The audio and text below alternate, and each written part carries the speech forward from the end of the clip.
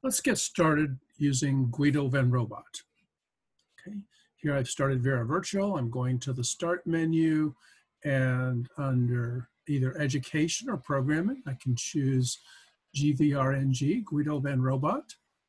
The name Guido van Robot is a play on the name of the inventor of Python, Guido van Rossum, and the application here is written in Python, and it introduces you to, as a halfway house to Python programming. So here's how it starts up. There's a code editor panel over here, behind it a world panel editor, and over here we'll see Guido's world.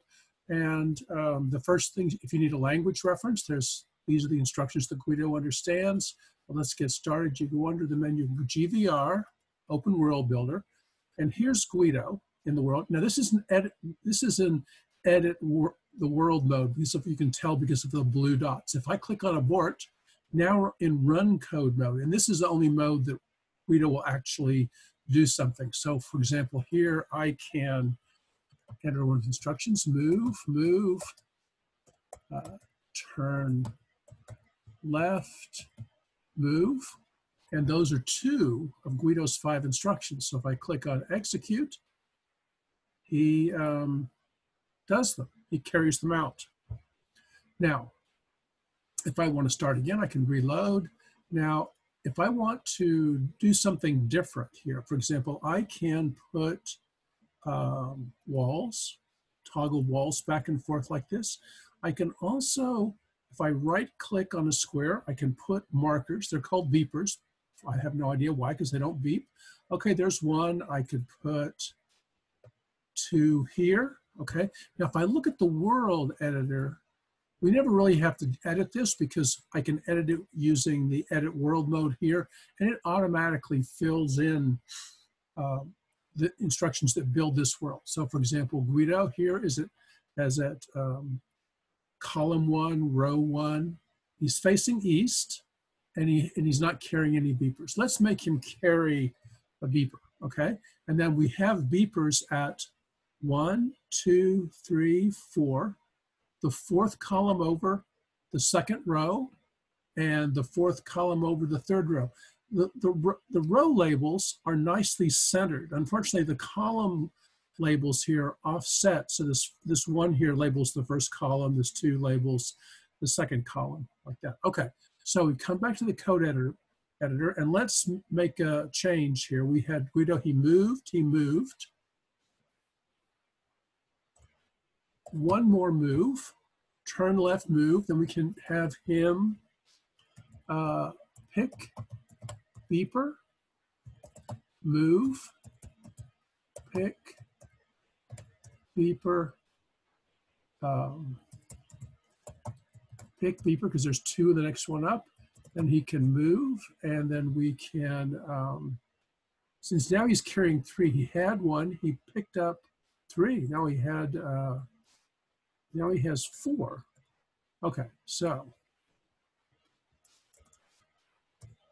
now let's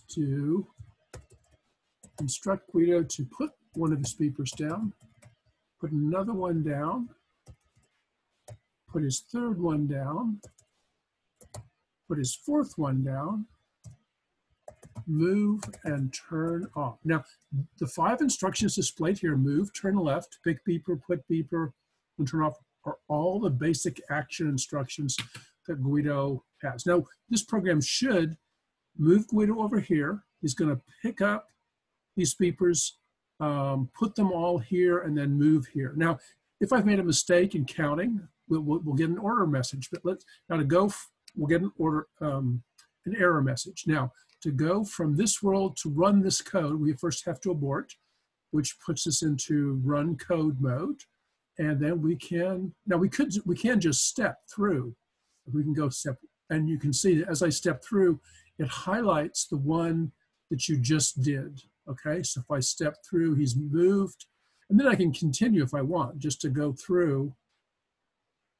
Okay, and there he is. It worked as advertised, picking up all the beepers and locating them here. Okay, well, then if you want to save your code, you come over to the code editor and do save as, and let's put it on the desktop. um, um, Guido test,